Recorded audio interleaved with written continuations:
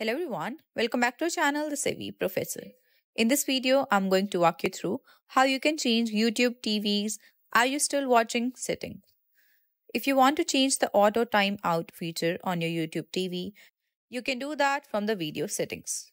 Now, I won't be able to show you the on-screen steps as I don't have access to YouTube TV, but I will walk you through all the steps to change YouTube TV's Are You Still Watching setting.